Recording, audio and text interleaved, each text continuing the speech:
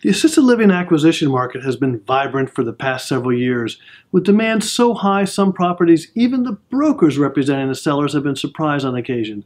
But something has changed since the last year, and there is some disagreement over whether we have reached a peak in the market or not.